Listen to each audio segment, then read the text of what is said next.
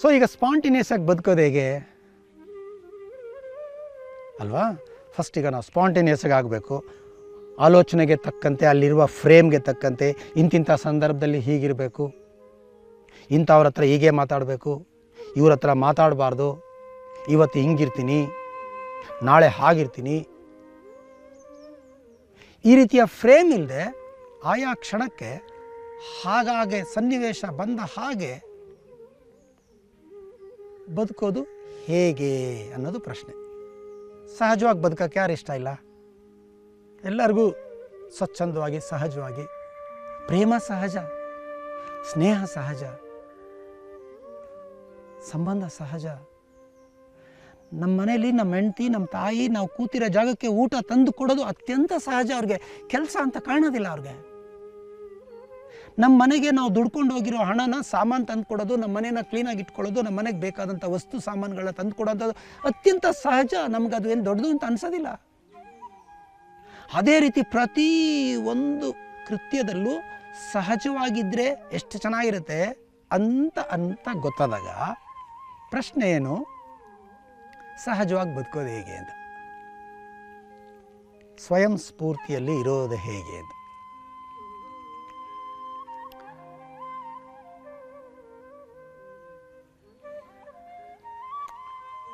ಹೇಗೆ ಅನ್ನೋದನ್ನು ಅರ್ಥಕೊಂಡ್ರೆ ಸ್ವಯಂ ಸ್ಫೂರ್ತಿ ಇರೋದು ಹೇಗೆ ಅನ್ನೋದು ಅರ್ಥ ಆಗುತ್ತೆ. ಫಸ್ಟ್ ಹೇಗೆ ಅನ್ನೋದು ಏನು ಅಂತ ತಿಳ್ಕೊಂಡ್ರೆ, ಹೌ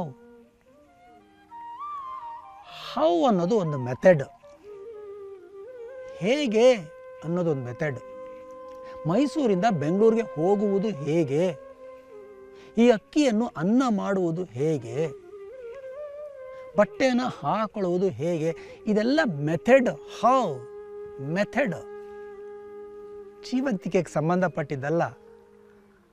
ಅದು ಹೊರಗಿನ ಪ್ರಪಂಚದ ವಸ್ತು ವಿಷಯಕ್ಕೆ ಸಂಬಂಧಪಟ್ಟಿದ್ದು. ಇದು ಹೇಗೆ ಈ ವಸ್ತುವಿನಿಂದ ಈ ವಸ್ತು ಉದ್ಭವ ಆಗುತ್ತೆ, ಇದು ಹೇಗೆ ಈ ಕಾಯಿಲೆಯನ್ನು ವಾಸಿ ಮಾಡುತ್ತದೆ, ಇದು ವಿಜ್ಞಾನಕ್ಕೆ ಸಂಬಂಧಪಟ್ಟಿದ್ದು. ಹೌ ಅನ್ನೋದು ಸಹಜವಾಗಿ ಇರೋದ್ರಿಂದನೇ ಸಹಜತೆಯನ್ನು ಕಲಿಯಬಹುದೇ ಹೊರತು ಹೇಗೆ ಅಂದ ತಕ್ಷಣ ನೀವು ಈ ಕ್ಷಣದ ಸ್ವಯಂ ಸ್ಫೂರ್ತಿಯನ್ನು ಹೇಗೆ ಕಡೆಗೆ ಪೋಸ್ಟ್ಪೋನ್ ಮಾಡ್ತಾ ಇದ್ದೀವಿ. ಆದ್ರಿಂದಲೇ ಎಲ್ಲ ಕ್ರಿಯಾವಿಧಾನಗಳು.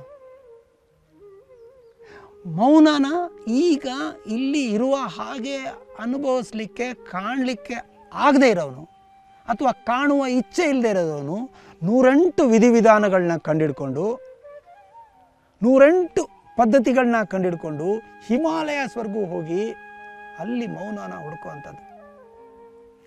ಎಲ್ಲಿಂದ ಬಂತಿದೆಲ್ಲ ಅಂದರೆ how I can be silent, how I can be spontaneous, how I can be loving. Love is experiencing. ಸ್ವಯಂ ಸ್ಫೂರ್ತಿ ಇರುವಿಕೆ. ಈಗ ಇಲ್ವಾ? ಇಲ್ಲ. ನಾನೀಗ ತಳಮಳದಲ್ಲಿದ್ದೀನಿ, ಅದನ್ನು ಅರ್ಥಕೊಳ್ಳೋದೇ ಸ್ವಯಂ ಸ್ಫೂರ್ತಿ. ನಾನೀಗ ಸ್ವಯಂ ಸ್ಫೂರ್ತಿಯಲ್ಲಿ ಇಲ್ಲ, ಅದನ್ನು ನೋಡೋದೇ ಸ್ವಯಂ ಸ್ಫೂರ್ತಿ.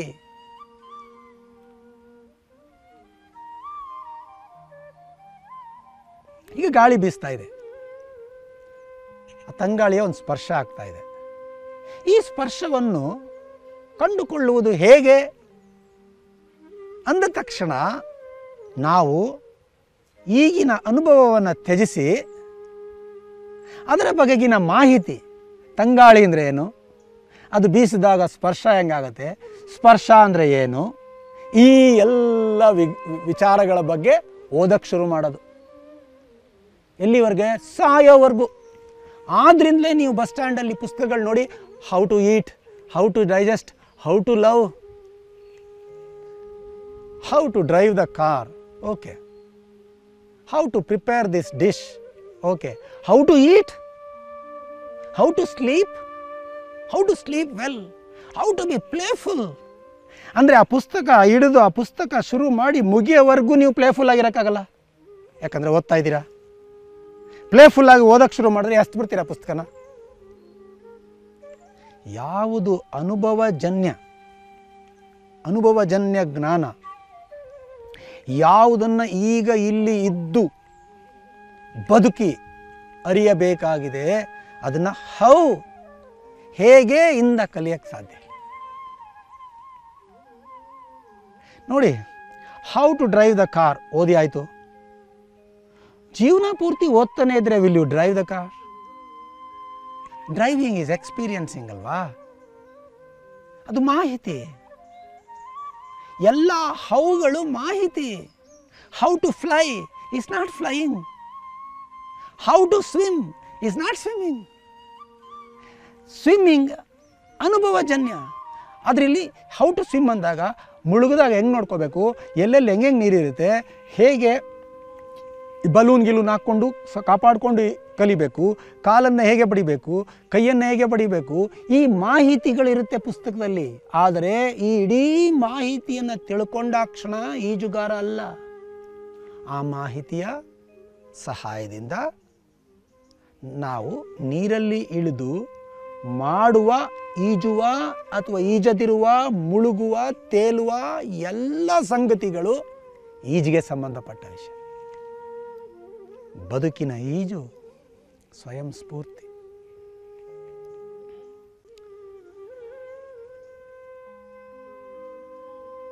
ಆಲೋಚನೆಯಿಂದ ಪ್ರೇಮಿಸ್ತೀನಿ ಅನ್ನೋದನ್ನು ಡ್ರಾಪ್ ಮಾಡೋದು ಸ್ವಯಂ ಸ್ಫೂರ್ತಿ. ಆಲೋಚನೆಯ ಮೂಲಕ ಕಮ್ಯುನಿಕೇಟ್ ಮಾಡ್ತೀನಿ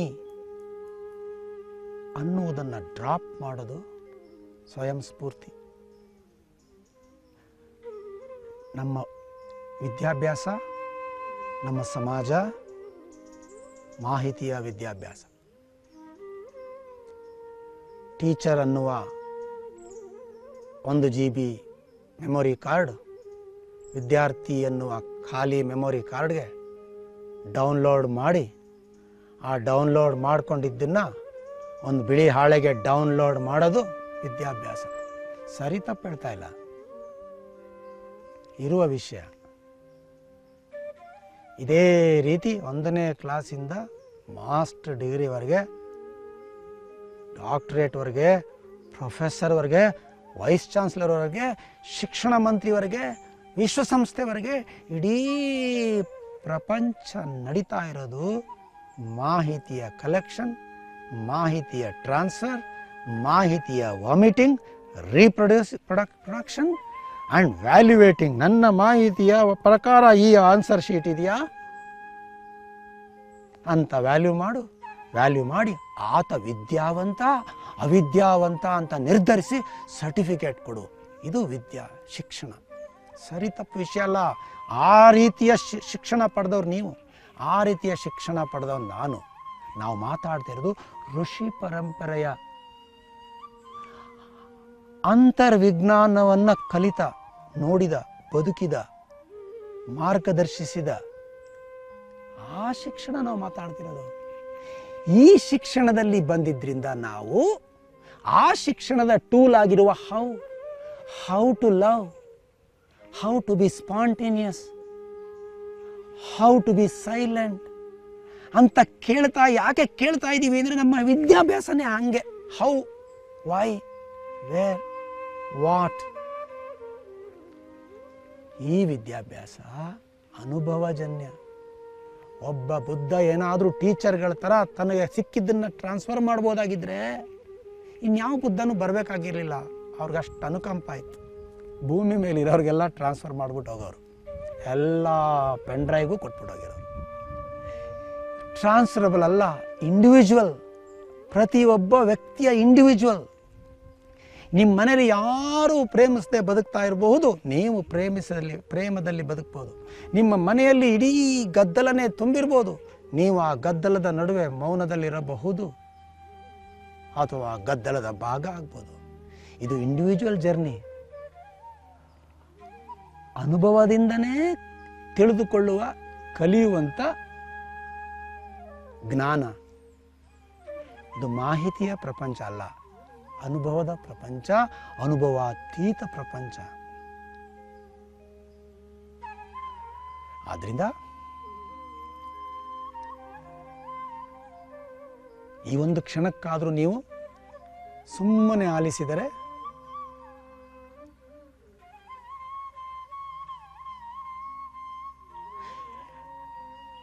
ಯಾರನ್ನೂ ಉದ್ದೇಶಿಸದೆ ಸುತ್ತ ಇರುವ ಎಲ್ಲ ಶಬ್ದ ನಿಶ್ಶಬ್ದ ಒಟ್ಟಾಗಿ ನೀವು ಈ ಕ್ಷಣ ಕೇವಲ 10 ರಿಂದ 20 ಸೆಕೆಂಡ್ ಆಲಿಸಬಹುದಾದರೆ ಟಿವಿ, ಅದರ ಹಿಂದೆ ಇರುವ ಗೋಡೆ, ಅದರ ಮುಂದೆ ಇರುವ ಟೀಪಾಯ್, ಫ್ಯಾನು, ನೀವು ಕುಳಿತಿರುವ ಪೋಸ್ಚರ್, ಎಲ್ಲ ದೃಶ್ಯನೂ ಒಟ್ಟಿಗೆ ಈ ಕ್ಷಣಕ್ಕೆ ನೀವು ಕೆಲವೇ ಕ್ಷಣಗಳಿಗಾದರೂ ನೋಡಿದ್ರೆ ಅದು ಸ್ವಯಂ ಸ್ಫೂರ್ತಿ, ಅದು ಇರುವಿಕೆ, ತನ್ನಷ್ಟಕ್ಕೆ ತಾನೇ ತೋರಿಸುವಿಕೆ, ತನ್ನಷ್ಟಕ್ಕೆ ತಾನೇ ಅರಿಯುವಿಕೆ. ಆ ಅರಿವಿಕೆಗೆ ಹೆಸರು ಜ್ಞಾನ. ಜೀವನದ ಅರ್ಥಪೂರ್ಣ ಬದುಕಿನ ಜೀವನಕ್ಕೆ ಅತ್ಯಮೂಲ್ಯವಾದಂಥ ಬಹುಮುಖ್ಯವಾದ ಫೌಂಡೇಶನ್ ಸ್ಪಾಂಟೇನಿಟಿ, ಸ್ವಯಂ ಸ್ಫೂರ್ತಿ. ಮತ್ತೊಂದು ಆ್ಯಂಗಲಲ್ಲಿ ಯಾವುದು ಸ್ವಯಂ ಸ್ಫೂರ್ತಿ ಅಲ್ಲ, ಸ್ಪಾಂಟೇನಿಯಸ್ ಅಲ್ಲ ಅಂತ ನೋಡಿದ್ರೆ ನಾವು ಹಾಗೆ ಬದುಕ್ತಾ ಇದ್ದೀವಾ ಇಲ್ವಾ ಅಂತ ತಿಳ್ಕೊಳ್ಳೋಕ್ಕೆ ಸಹಾಯ ಆಗ್ಬೋದು. ನೋಡಿ, ಯಂತ್ರಗಳು ಸ್ವಯಂ ಸ್ಫೂರ್ತಿ ಇಲ್ಲ, ಕಂಪ್ಯೂಟರ್ ಸ್ವಯಂ ಸ್ಫೂರ್ತಿ ಇಲ್ಲ. ಕಂಪ್ಯೂಟ್ರಲ್ಲಿ ಆ ವಿದ್ಯುತ್ ಏನು ಬರುತ್ತೆ ಅದು ಪ್ರಾಣ ಅಂತ ಇಟ್ಕೊಳ್ಳಿ. ಆ ಕಂಪ್ಯೂಟರ್ ಒಳಗಡೆ ಹಾರ್ಡ್ವೇರ್ ಏನಿದೆ ಅದನ್ನು ದೇಹ ಅಂತ, ನಿಮ್ಮ ದೇಹ ಅಂತ ಇಟ್ಕೊಳ್ಳಿ. ಅದರೊಳಗಡೆ ಇರುವ ಮಾಹಿತಿ ಮೆಮೊರಿ ಅಂತ ಇಟ್ಕೊಳ್ಳಿ. ಆ ಮೆಮೊರಿಯನ್ನು ಬಳಸಿ ಮೂವ್ ಮಾಡುವಂಥ ಸಾಫ್ಟ್ವೇರ್ ಏನಿದೆ ಅದು ನಿಮ್ಮ ಮೈಂಡ್, ಮನಸ್ಸು ಅಂತ ತಿಳ್ಕೊಳ್ಳಿ. ಪ್ರಾಣ ಇಲ್ಲದೆ ಕಂಪ್ಯೂಟರ್ ನಡೆಯಲ್ಲ, ಕರೆಂಟ್ ಇಲ್ಲದೆ ಆನ್ ಆಯಿತು. ಆನ್ ಮಾಡೋಕ್ಕೆ ತನಗೆ ತಾನೇ ಮಾಡ್ಕೊಳ್ಳೋಕ್ಕಾಗಲ್ಲ ಕಂಪ್ಯೂಟರ್, ಹೊರಗಡೆಯಿಂದ ಒಬ್ಬರು ಆನ್ ಮಾಡಬೇಕು. ಒಂದು ಯಂತ್ರನೂ ಮೋಟ್ರ್ ಆದರೂ ಅಷ್ಟೇ, ಹೊರಗಡೆಯಿಂದ ಒಬ್ಬರು ಆನ್ ಮಾಡಬೇಕು. ತನಗೆ ತಾನೇ ಆನ್ ಆದರೆ ರಿಪೇರಿಗೆ ಹೋಗ್ಬೇಕಾಗತ್ತೆ, ಆ ಯಂತ್ರ ಸರಿ ಇಲ್ಲ ಅಂತ. ತನ್ನಷ್ಟು ತಾನೇ ಮೊಬೈಲ್ ಆನ್ ಆಗುತ್ತೆ, ತನ್ನಷ್ಟು ತಾನೇ ಆಫ್ ಆಗುತ್ತೆ ಅಂದರೆ ಈ ಮೊಬೈಲ್ನ ರಿಪೇರಿಗೆ ಕಳಿಸ್ಬೇಕು ಅಂತ ಅಲ್ವಾ? ಈ ಹಿನ್ನೆಲೆಯಲ್ಲಿ ನಮ್ಮನ್ನು ನೋಡಿ, ನಾವು ಸ್ವಯಂ ಸ್ಫೂರ್ತಿ ಇದೀವೋ ಇಲ್ವೋ ಅಂತ ನಮ್ಮನ್ನು ನಾವು ನೋಡ್ಕೊಳ್ಳೋಣ. ನಮ್ಗೆ ಯಾರಾದರೂ ಜೋಕ್ ಮಾಡಿದ್ರೆ ನಮಗೆ ನಗು ಬರ್ತದೆ. ನಮ್ಗೆ ಯಾರಾದರೂ ಐಸ್ ಕ್ರೀಮ್ ಕೊಡಿಸಿದ್ರೆ, ಪ್ರೀತಿಯಿಂದ ಮಾತಾಡ್ಸಿದ್ರೆ, ಹೊಗಳಿದ್ರೆ, ನಿಮ್ಮನ್ನ ಬಿಟ್ಟರೆ ಇಲ್ಲ ಅಂದರೆ ನಮಗೆ ಸಂತೋಷ ಆಗುತ್ತೆ. ಆ ಥರ ಸನ್ನಿವೇಶ ಇಲ್ಲ ಅಂದರೆ ನಮಗೆ ಸಂತೋಷನೇ ಆಗಲ್ಲ. ಹಾಗೆ ನಮ್ಮ ಪಾಡು ನಾವಿದ್ದೀವಿ, ಯಾರೋ ಬಂದು ನಮ್ಮನ್ನು ಟೀಕಿಸಿದ್ರು, ಯಾರೋ ನನಗೆ ಬೈದರು ಅಂತ ವಿಷಯ ಬಂತು, ಯಾರೋ ನಾವು ಸರಿ ಇಲ್ಲ ಅಂದ ತಕ್ಷಣ ನನಗೆ ಪೂರ್ತಿ ನನ್ನ ಸ್ಥಿತಿನೇ ಬದಲಾಗೋಗ್ಬಿಟ್ಟು ಎಲ್ಲಂದ್ರಲ್ಲಿ ಅದೇ ವಿಷಯ ಮಾತಾಡಿಕೊಂಡು, ಬೈದವರು ಒಂದು ಸಲ ಹೇಳಿದ್ರೆ ನಾನು ಅದನ್ನು ಒಂದು 25 ಸಲ ಎಲ್ಲರ ಹತ್ರ ಹೇಳ್ಕೊಂಡು ನಾನೇ ಅದನ್ನು ಪ್ರಚಾರ ಕೊಟ್ಕೊಂಡು ಸುತ್ತಾ ಇರ್ತೀನಿ. ಯಂತ್ರ ಅಲ್ವಾ ಇದು? ಅವರು ನನ್ನೊಳಗಿರೋ ಖುಷಿಗೆ ಒಂದು ಬಟನ್ ಹಾಕಿದ್ರೆ ಮಾತ್ರ ನನ್ನ ಖುಷಿ, ಅವ್ರು ಬಂದು ನಗಿಸಿದ್ರೆ ಮಾತ್ರ ನಮಗೆ ನಗು, ಇಲ್ಲದೇ ಇದ್ದರೆ ಬೇರೆ ಟೈಮಲ್ಲೆಲ್ಲ ಸುಮ್ಮನೆ.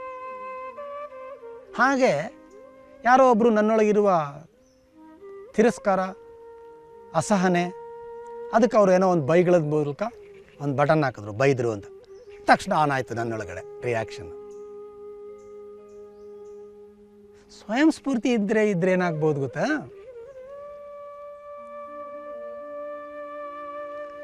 ಬೈದರು, ಅವ್ರು ಬದಲಾಗಲ್ವಲ್ಲ. ನಾವು ಸ್ವಯಂ ಸ್ಫೂರ್ತಿ ಆದ ತಕ್ಷಣ ಅವ್ರು ಬದಲಾಗಲ್ವಲ್ಲ. ಅವ್ರು ಬೈದಿದ್ದಾರೆ, ಮಾಹಿತಿದಾರ ಬಂದು ಹೇಳಿದ್ರು ನಮ್ಗೆ ಹಿಂಗೆಲ್ಲ ಬೈದರು ಅಂತ. ನಾನು ಸ್ವಯಂ ಸ್ಫೂರ್ತಿಯಲ್ಲಿ ಇದ್ದು ಅದನ್ನು ಆಲಿಸಿದರೆ ಏನಾಗುತ್ತೆ ಅಂದರೆ, ಅವನು ಹೇಳಿದ್ದನ್ನು ಮೊದಲು ಆಲಿಸ್ತೀನಿ. ಆಲಿಸಿ ಏನು ಮಾಡ್ತೀನಿ? ಸುಮ್ಮನೆ ಇರ್ತೀನಿ. ಸುಮ್ಮನೆ ಇರುವಾಗ ಮನಸ್ಸೇನು ಮಾಡ್ತಾ ಇರುತ್ತೆ? ಹಿಂಗೆ ಯಾಕೆ ಹೇಳ್ದ, ಹಂಗೆ ಯಾಕೆ ಹೇಳ್ದ, ಹಿಂದೆ ಮುಂದೆ ತಿಳ್ಕೊಳ್ದೆ ಮಾತಾಡೋದ್ನಲ್ಲ, ಇವನನ್ನೇ ನಂಬಿದ್ನಲ್ಲ, ನನ್ನ ಫ್ರೆಂಡಾಗಿ ಹಿಂಗೆ ಮಾತಾಡ್ಬೋದಾ ಏನು, ಇರಲಿ ಅವನಿಗೆ ಮಾಡ್ತೀನಿ, ನಾನೇನು ಅಂತ ತೋರಿಸ್ತೀನಿ. ಈ ಥರ ಎಲ್ಲ ಸಾಫ್ಟ್ವೇರ್ಗಳು ಮನಸ್ಸಲ್ಲಿ ಎದ್ದು ಎದ್ದು ಎದ್ದು ಎದ್ದು ಬರ್ತಾ ಇರ್ತದೆ. ನಾನು ಸುಮ್ಮನೆ ಇರ್ತೀನಿ. ಯಾಕೆ? ಸಹಜತೆಗೆ ಗೊತ್ತು ಎದುರುಗಡೆ ಆತ ಇಲ್ಲ, ಸಹಜತೆಗೆ ಗೊತ್ತು ಈಗ ಏನು ಮಾಡೋಕ್ಕಾಗಲ್ಲ ಅಂತ. ಸಹಜತೆಗೆ ಗೊತ್ತು ಈಗ ಇದೆಯೋ ಹಾಗೆ ಇರುವುದು ಬಿಟ್ಟು ಇನ್ನೇನು ಇಲ್ಲ ಅಂತ. ಸೊ ಮನಸ್ಸೆದ್ದು ಹೊಯ್ದಾಡ್ತಾ ಇದೆ. ಅದಕ್ಕೆ ತಕ್ಕಂತೆ ಬಾಡಿಯಲ್ಲೆಲ್ಲ stiffness, reaction to the anger thought, ಬಿಸಿ ಆಗೋದು, ಕಣ್ಣೆಲ್ಲ ಉರಿಯೋದು ಎಲ್ಲ ಆಗ್ತಾ ಇದೆ.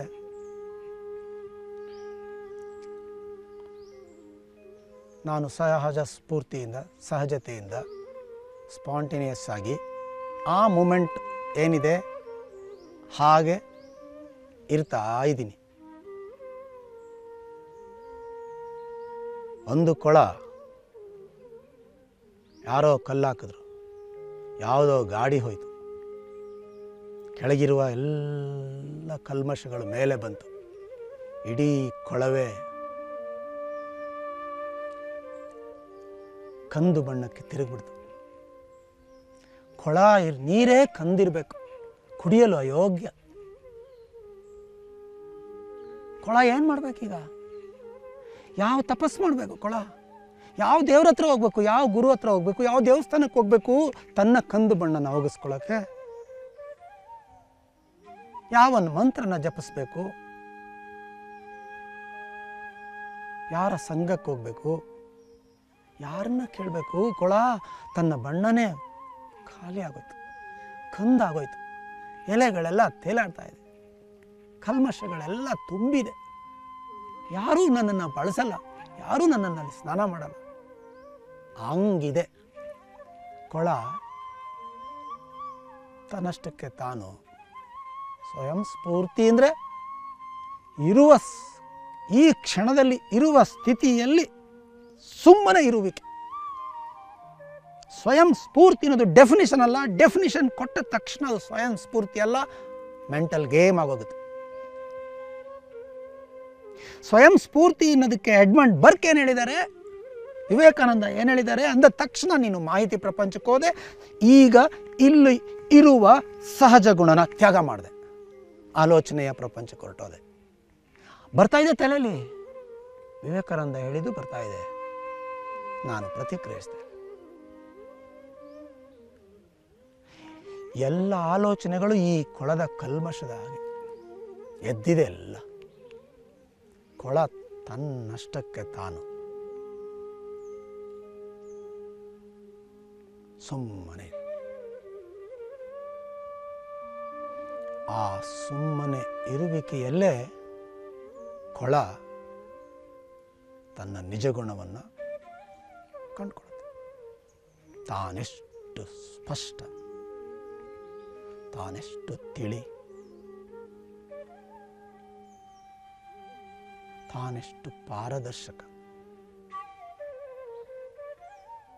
ತಾನೆಷ್ಟು ಇರುವುದನ್ನು ಇದ್ದ ಹಾಗೆ ಪ್ರತಿಬಿಂಬಿಸುವ ಗುಣವಂತ, ಚಂದ್ರ ಇರುವ ಹಾಗೆಯೇ ಪ್ರತಿಬಿಂಬಿಸುವ ನನ್ನ ಸ್ಪಷ್ಟ ಗುಣ,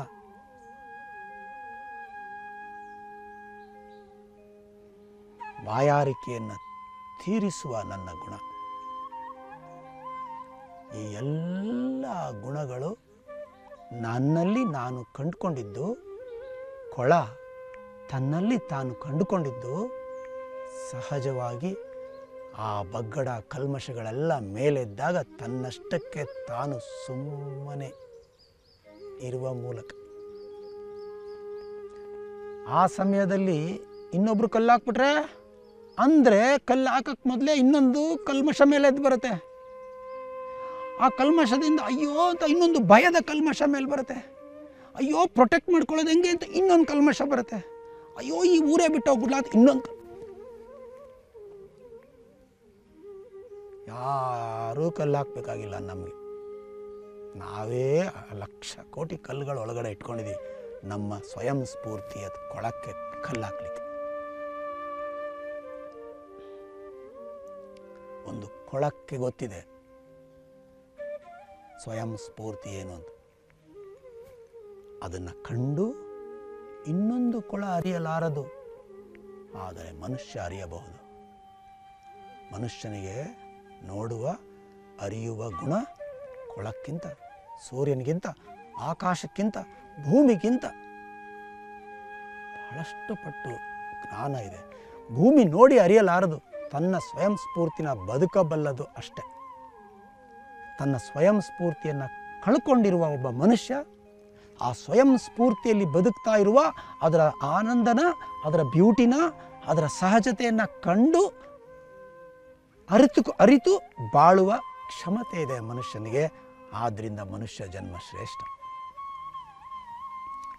ಇಂಥ ಒಂದು ಸ್ವಯಂ ಸ್ಫೂರ್ತಿಯಲ್ಲಿ ದೇವಸ್ಥಾನಕ್ಕೆ ಹೋಗ್ಬೇಕಾಗಿಲ್ಲ. ಸ್ವಯಂ ಸ್ಫೂರ್ತಿಯಲ್ಲಿರೋಕ್ಕೆ ಈ ಟಿ ವಿ ದರ್ಶನ ಕಾರ್ಯಕ್ರಮ, ಈಗ ಸುಮ್ಮನೆ ಆಲಿಸುವಿಕೆಯಲ್ಲಿ, ಸುಮ್ಮನೆ ನೋಡುವಿಕೆಯಲ್ಲಿ ಏನೇನು ಮನಸ್ಸೊಳಗೆ ನಡೀತಾ ಇದೆ ಅದ್ರ ಜೊತೆಗೆ ಸುಮ್ಮನೆ ಇರುವಿಕೆಯ ಮೂಲಕ ಆ ಸ್ವಯಂ ಸ್ಫೂರ್ತಿಯನ್ನು ಕಂಡುಕೊಳ್ಬೋದು. ಅದನ್ನು ಬದುಕ್ತಾ ಬದುಕ್ತಾ ಬದುಕ್ತಾ ಬದುಕ್ತಾ ಬೆಳೆಸ್ಕೊಳ್ಬೋದು.